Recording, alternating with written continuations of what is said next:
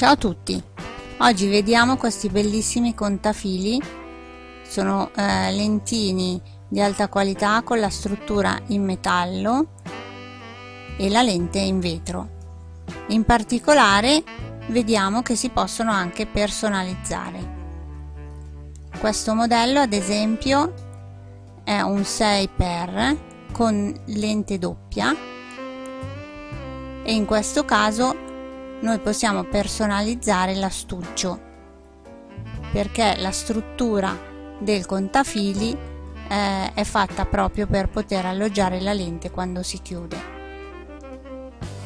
Ecco, vediamo che in questo caso l'astuccio è stato personalizzato con il nome della ditta.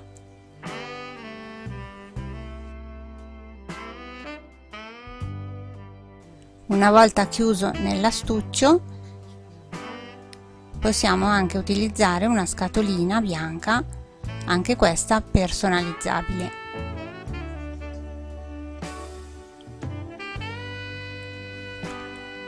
Questo è un altro tipo di personalizzazione, perché qui abbiamo una lente singola e quindi è stata fatta una serigrafia anche sulla struttura proprio in metallo, oltre ad una stampa a caldo sull'astuccio.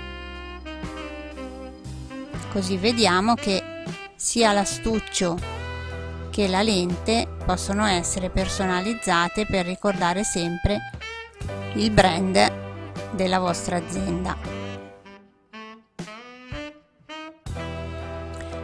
Anche in questo caso possiamo confezionare il tutto con una scatolina bianca, anche quella personalizzabile. In questo caso invece vediamo lo stesso contafili, che però non è stato serigrafato sulla parte metallica, ma l'azienda ha ritenuto necessario solo personalizzare il proprio astuccio. In questo caso è stata fatta una tampografia, che è un'altra tecnica sempre di stampa.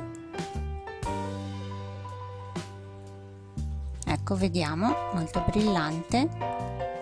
In questo caso invece, sempre con tampografia, è stato personalizzato l'astuccio di un contafili più piccolo. Questo è un 8x 8 ingrandimenti con doppia lente, quindi con la struttura forata per alloggiare bene la lente.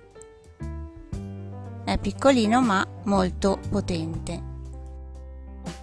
Sulla base, come anche gli altri contafili, ha la possibilità di effettuare misure in pollici e in millimetri. Ecco, anche qui possiamo confezionare con la sua scatolina bianca il contafili all'interno dell'astuccio personalizzato. Può essere un'ottima idea per avere uno strumento utile di alta qualità e con il proprio brand sempre presente, sia da regalare ai clienti sia da utilizzare direttamente in azienda. Se vi interessano contafili con personalizzazione potrete trovare tutto sul nostro sito elettronicadidattica.com. Continuate a seguirci e se non l'avete ancora fatto iscrivetevi anche al nostro canale YouTube Elettronica Didattica.